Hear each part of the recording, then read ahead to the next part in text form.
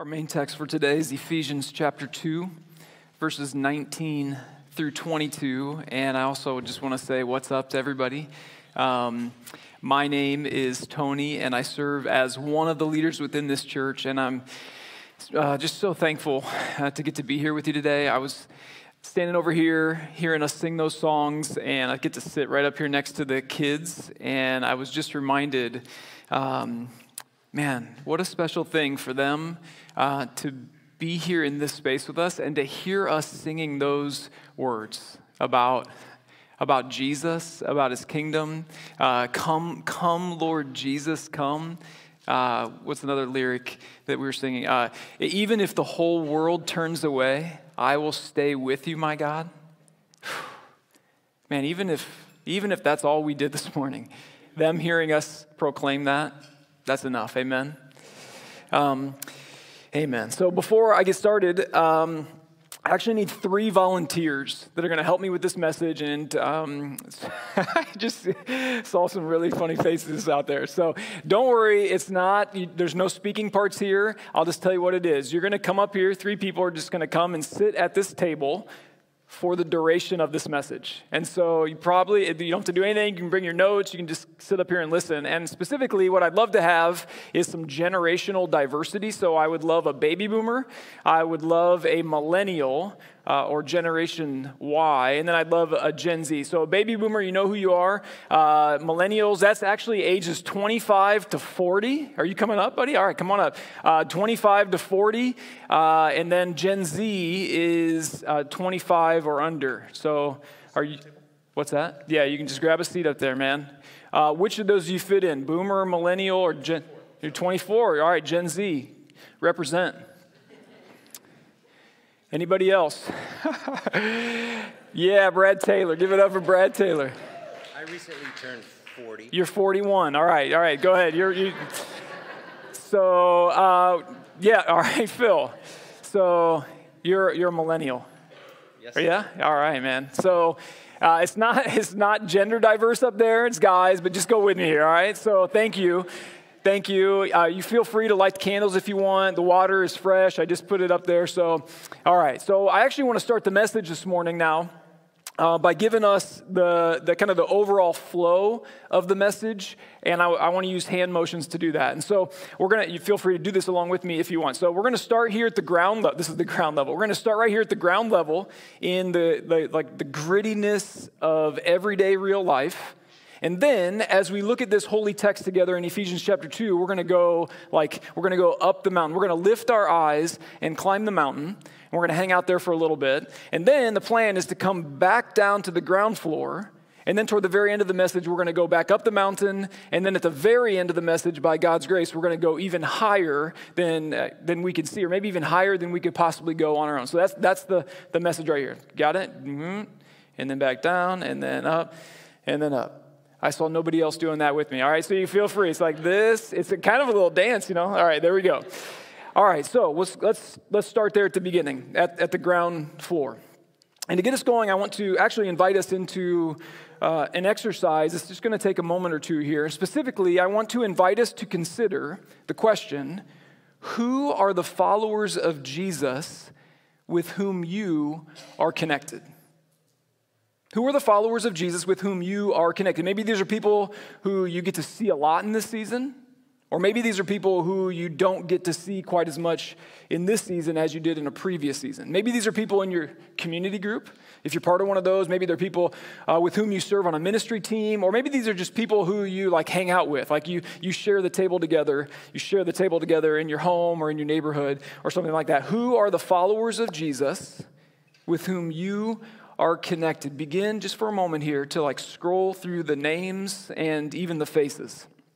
And let's not rush past this. Really try to take a deep breath if you haven't done that yet today, or maybe 2 or 3. And let's even ask God to bring specific people to our hearts and minds in these moments.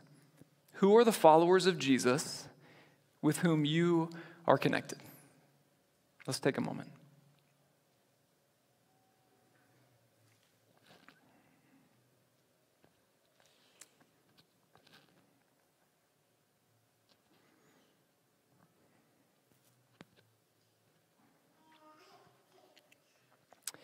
And so, God, we say, not to us, but to your name be the glory today. And we ask that you would come and do a work here. Whatever you want to do, God, we want that, and to the extent that we don't want that, God, we confess that too. So come, Holy Spirit, come and move among us in these moments, again, for your glory here and in this city and among the nations of the earth. We pray this and we do all this in the name of King Jesus. And everybody agreed and said, amen. So as we've been saying, we as a church just strongly sense that God is calling us to action. And we've been saying that we as a church are all about King Jesus. And that we as a church are all about everyone living the beautiful and radical way of Jesus. And we as a church are all about the city of Fort Wayne and the nations of the earth singing for joy in the name of Jesus. And we want to be a people who don't just say those kind of things and don't just talk about those kinds of things, but who actually do them, who actually more and more take action in everyday real life. And as we've been saying, there are 4 basic ways that we do that as followers of Jesus. 4 basic actions as we follow Jesus together. You see them up on the screen. We bow together, we sit together, we walk together, and we run together. And the last couple weeks, we focused on this idea of everyone bowing. And that is about worship. And today and next week, our plan is to focus on now everyone sitting. And that is about relationships. And not just any kind of relationships, but relationships that orbit around the person of Jesus, around pursuing Jesus together and living the way of his kingdom together. Notice that all of those actions that I mentioned, all 4 of them, are intended to be together. We bow together, sit together, walk together, and run together. And the language that we as a church have used for a long time now about being together in relationships is the table, right? The image is sitting together at the table, and we mean that both figuratively as a way to talk about relationships, but also just quite literally, like sharing the table together. Having transformational conversations across the table. Learning to be authentic and real with one another around the table, and by the power of the Holy Spirit, serving and being served at the table. And I just want to say again, I absolutely love how simple this is. This right here is life in the kingdom of God. Everyone sitting. And that everyone, I'm going to say it again, that everyone includes you. That everyone includes you and your children and your grandchildren and your great-grandchildren and your great-great-grandchildren and beyond. That everyone includes the person sitting next to you right now. You can elbow them if you want to. That includes the person sitting next to them. Don't elbow them because it's going to get crazy in here. The person sitting next to them, and if you turn and look, even the person way down the aisle. That everyone includes who? The people who are not yet here. And we as a church are all about that. Everyone sitting. And in Ephesians chapter 2, again, our main text for today, the Apostle Paul wrote these words, starting in verse 19. He said, "Consequently, you are no longer foreigners and strangers, but fellow citizens with God's people and also members of his household, built on the foundation of the apostles and prophets with King Jesus himself as the chief cornerstone. In him, the whole building is joined together and rises to become a holy temple in the Lord. And in him, you too are being built together to become a dwelling in which God lives by his Spirit." And everybody agreed and said, amen.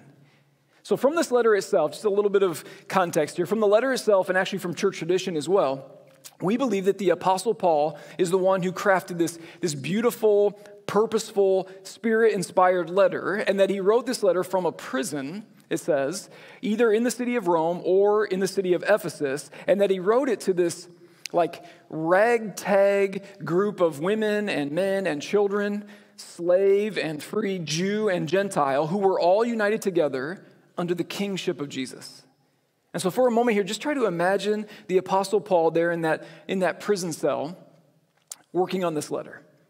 Probably with not enough food and with not enough sleep. Probably he was beaten up, potentially sick. He was alone in this dark, small room that smelled absolutely horrible. Writing on whatever piece of papyrus he could get and whatever light he could get, and taking every opportunity he could get to communicate with his fellow believers what he sensed the Spirit of the living God wanted to say to this ragtag group called the church. And actually, the prevailing thought today is that this was intended to be what they call a circular letter. Not because it was shaped like a circle, but because it was intended to circulate. It was intended to circulate from church to church to church, from ragtag group to ragtag group to ragtag group in and around the ancient city of Ephesus.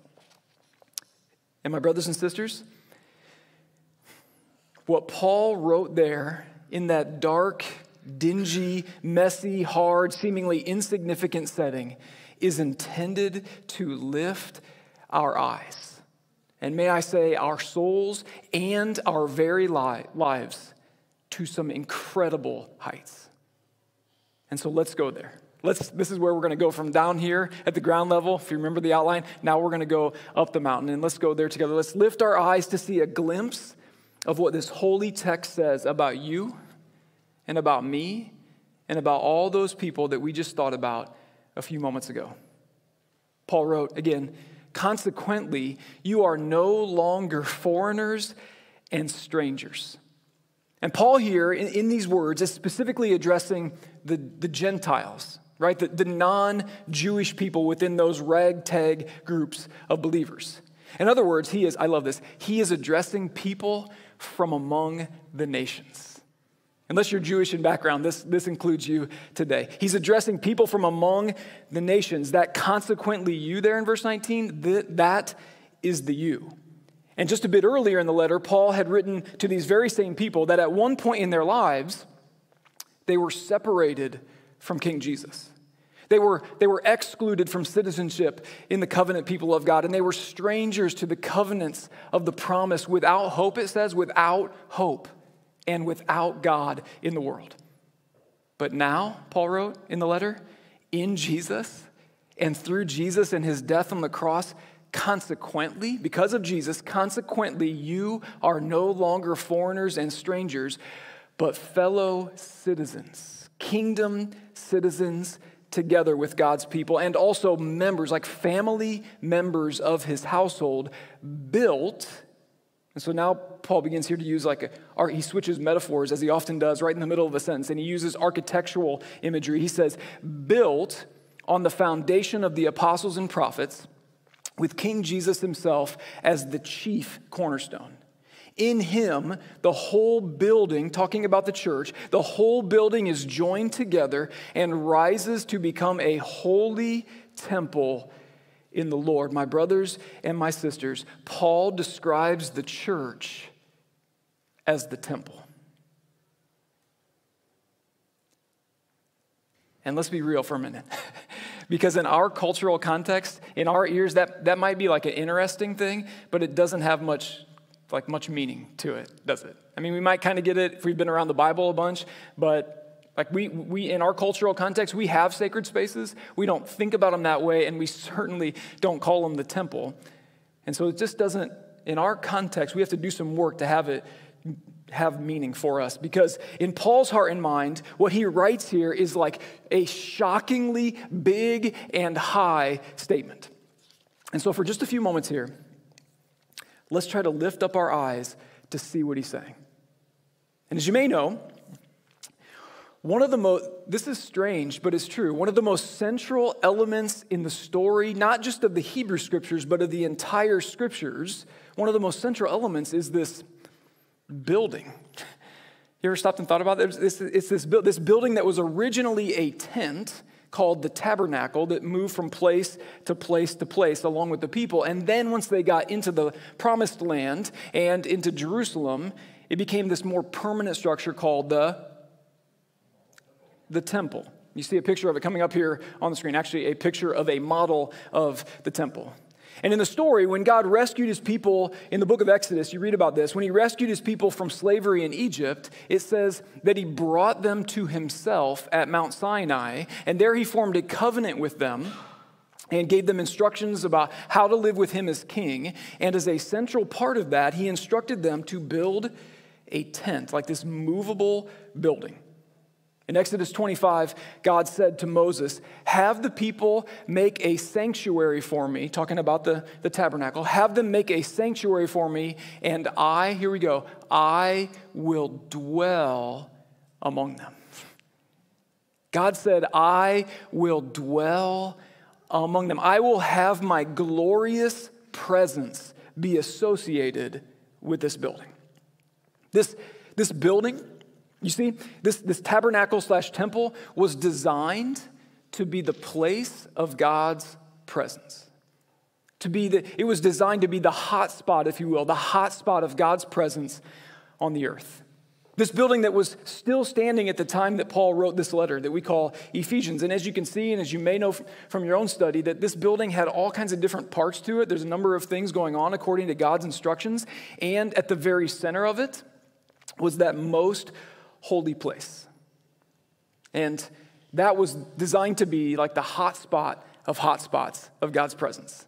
And inside of that most holy place, which was shaped like a cube, again, according to God's design, it was shaped like a cube. And inside of it was the Ark of the Covenant. You know that thing that Indiana Jones and a bunch of bad guys are always looking for? There's the Ark of the Covenant, and nobody could go in there except one person on one day of the year, in a very prescribed way. They could enter behind that veil, behind that curtain, and enter into that place, the most holy place in the temple. And the question is, why all this, God? What is going on? What is the point of the tabernacle/temple and the most holy place and all that? What is the purpose of all of it? And then there's certainly many answers to that we can find in the scriptures. And the way that some people have come at this is to say that the temple, part of what's going on here, is that the temple was designed to be the intersection of heaven and earth. The temple, the tabernacle/temple was designed to be the intersection of heaven and earth. You see, in the biblical framework, heaven is not some place really far away that we hope to go to one day when we die. But rather, heaven is a word that is used to describe God's space, where God is present and where God is king. And in the beginning of the story, as we read it in the scriptures, God's design for the universe was that heaven and earth would be like this, that heaven and earth would intersect and overlap.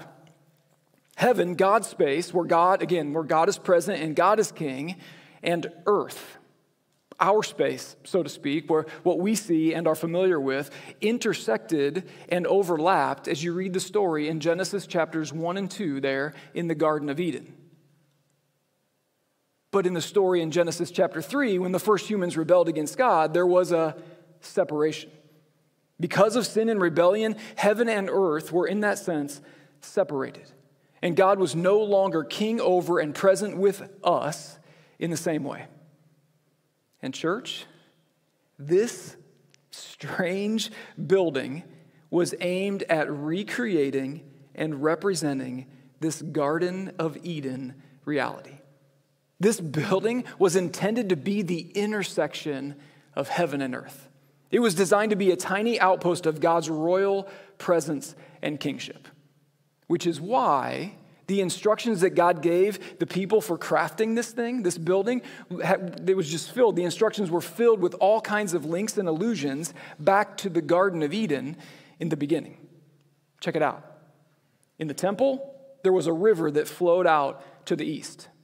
Just like, according to God's design, just like in the Garden of Eden, there was a river that flowed out to the east.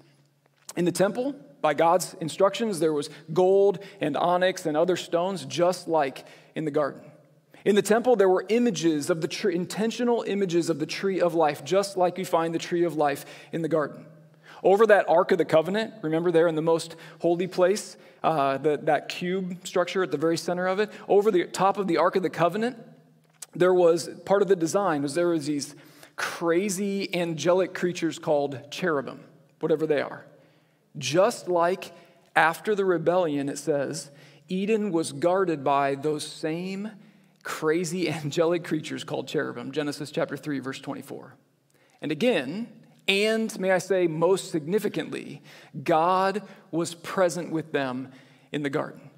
It says in Genesis chapter 3:8 that God walked there in the cool of the day. And in the Hebrew Scriptures, the only other 3 times that it says that God walks is in this building, in the tabernacle/temple.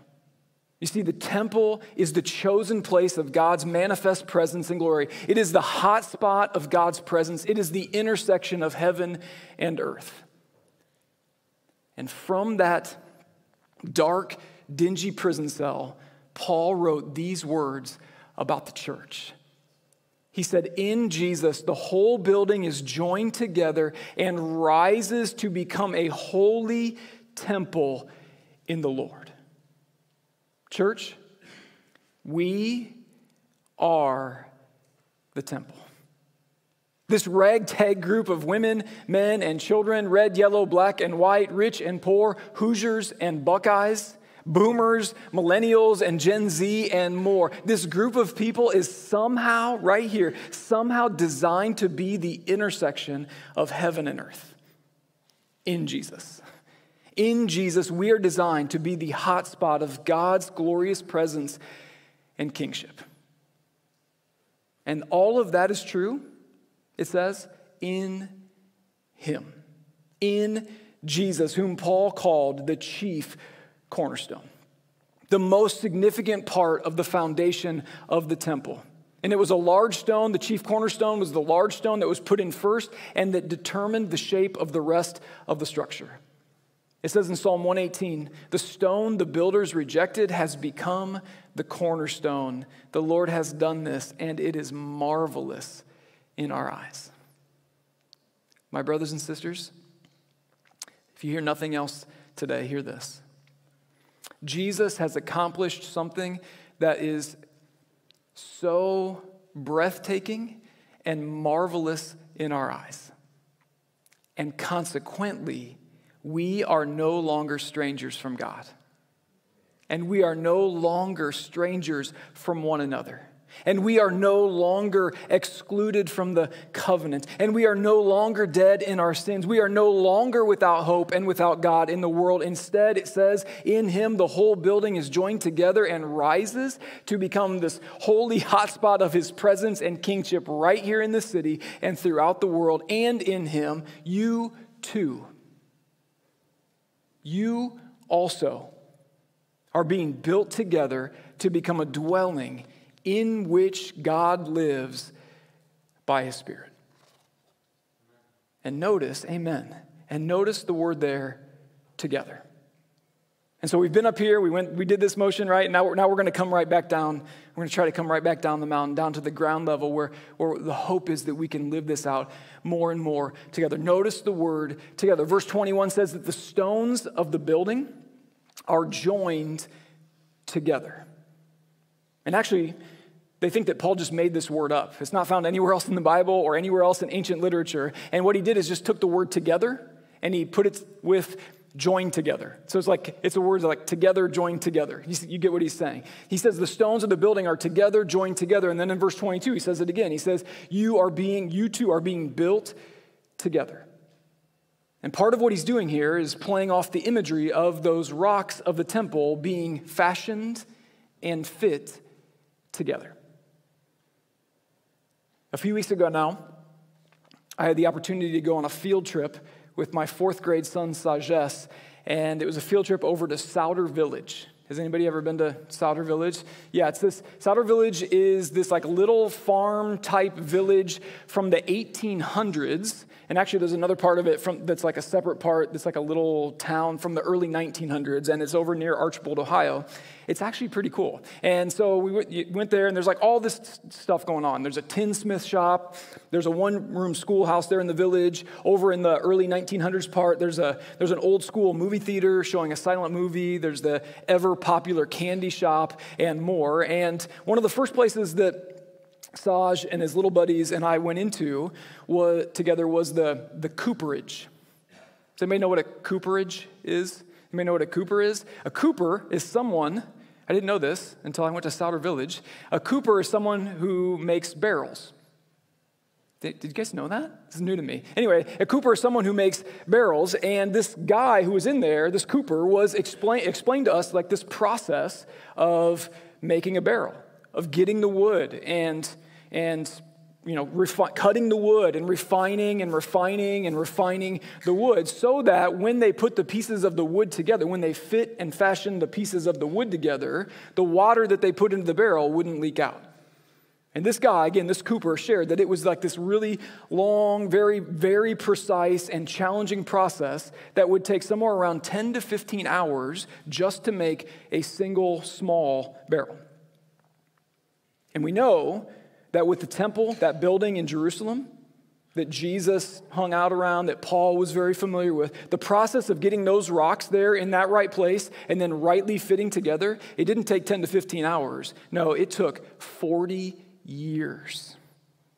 It took an entire generation of people. And oh man, how many of you know that that's the way it is? You see, the challenge there, the main challenge, we think, in the church in Ephesus was very different people, like this ragtag group of very different people, culturally different people coming together, being joined together in relationship. My brothers and sisters, in Jesus, we are the temple of the living God, and a central part of how we live this out is being fitted and fashioned and joined together in relationship with one another. That's why at that turning point of the letter in chapter 4, verse 1 that we studied a few weeks ago, Paul says, "As a prisoner for the king, therefore, I urge you all to live a life worthy of the calling you together have received." And then what's the very next thing he says? Be completely humble and gentle. It's relational. And then he says, be patient, bearing with one another in love. It's relational. And then he says, make every effort.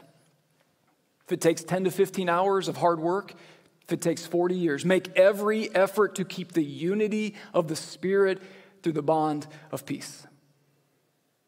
And church, I just want to recognize that all that can be like still right up here. That can still be like really heady, philosophical, and theoretical. But what we want to do today is try to bring it right here to the ground floor. And I want to say that so much of that happens as we sit together at the table. So much of this idea, this grand idea of being the temple, God's holy presence being manifest among us because of what Jesus has done, so much of it actually happens more and more in the grittiness of relationships in everyday life as we simply sit together at the table. And this brings us back to everyone doing that. Everyone sitting. And this is the way of Jesus. This is what we see Jesus doing. Everyone sitting. This is what we see Jesus doing. This is what we see the early church doing when his movement started. There in Acts chapter 2, part of the summary statement of the life together of the earliest church says that they broke bread in their homes. This is what the church did. They broke bread in their homes and ate together with glad and sincere hearts. In other words, as a central part of following Jesus and being the temple, we see the church simply sitting together around the table. And again, we mean this both like literally around the table, in your home, at the coffee shop, down on the landing, or wherever it might be. It literally, and we mean it figuratively, in relationships that orbit around Jesus. Sitting together at the table is the way of Jesus. It's beautiful and it's simple, and it's something that every one of us can do. And next week, by God's grace, we're going to pick up right here, and we're going to talk about and think about community groups and about what we actually do when we're sitting together at the table in the name and way of Jesus. But for this morning, as a lead into both communion and prayer, I want to give a couple invitations. I want to invite us, brothers and sisters, to think again about those people who came to our hearts and minds at the beginning of this message. Think again about those followers of Jesus, those believers with whom you are connected. And as an action step, I want to invite us, like as you think about those people, maybe they're sitting next to you, maybe they're not here this morning, maybe they're far away. Whoever they are, I want to invite you to express thanksgiving to God for them. I mean, what a gift to get to be in this with other people. What a gift. Express thanksgiving to God, and I want to invite us to express thanksgiving to one another. As we come to the table in some moments here, before we come, while we come, or after we come, could you go to someone else right here in this room? Could you go to some other people? Could you send some text messages? Could you do whatever you do to communicate? Could you go to somebody else and just thank them? Thank you for being a friend. Say, thank you for being in this together with me. Or just simply look them in the eyes and say, thank you. So I want to invite us into that as we come, again, before we come, while we come, and after we come to the table. And then also, the second part of it is, I want to invite us to think about this empty chair right up here. You see, it is such a gift from God to have kingdom friendships, to be connected with other believers. But we around here are about everyone. Everyone sitting, everyone being invited to come and to sit in the empty chair. And so, who could you invite to come and do that? Either like literally at a table or figuratively in relation. Who is God nudging you to invite and to come and sit in the empty chair at your table? And maybe today, that empty chair is for you. That's probably true. That's certainly true in this room. Maybe you've got some like pain associated with this whole idea of relationships with the church. Not maybe. There's a lot of pain associated with relationships within the church. There's a lot of friction that comes with stones being fit and fashioned together. And so maybe you've experienced that. Maybe there's been some division. Again, maybe there's been some friction. Maybe today you just feel really lonely. Maybe you're surrounded by people, but you feel lonely.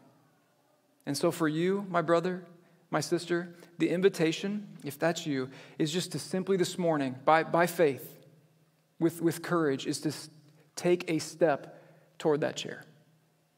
And that might be as simple as just asking God to provide some kingdom friendships in your life. That's a step toward the chair. Or maybe when we do our prayer thing that we do every week, when there's people standing around here, maybe you could just go and say, would you pray? Would you ask God for me? I want to be connected with other believers. I want to deal with this, whatever it is. I want to sit in the chair. That's another way to take a step. Or maybe it's just making your need known. Telling someone today, man, I feel disconnected. I feel lonely, or whatever it might be. I really want to sit in that chair as a part of following Jesus. And so, brothers and sisters, that's what we're going to do. It's going to be movement around the room as we come to the table, after we come to the table, and that's all, again, right here. So we've done this, and we've done this, and now as we kind of come to the table and start to lean in this direction, I want us to go back up the mountain. Because at the very end of the scriptures, in the book of Revelation, the apocalypse of Jesus, the picture that God gives us is that one day Jesus will return, and once again, heaven and earth will completely overlap and intersect. Man, this gives me goosebumps. If you read the last two chapters of the scriptures, Revelation 21 and 22, many of those very same descriptions are there that you see in Genesis chapter 1 and 2 in the garden and that you see in the tabernacle/temple throughout the story. A river, those stones, the tree of life is there. There's a garden. It says there's this new Jerusalem coming down out of the sky. It's not us going up somewhere. There's this new Jerusalem coming down out of the sky. And what's it shaped like? A cube. Just like the most holy place. It's apocalyptic language saying, hey, heaven and earth are going to be reunited.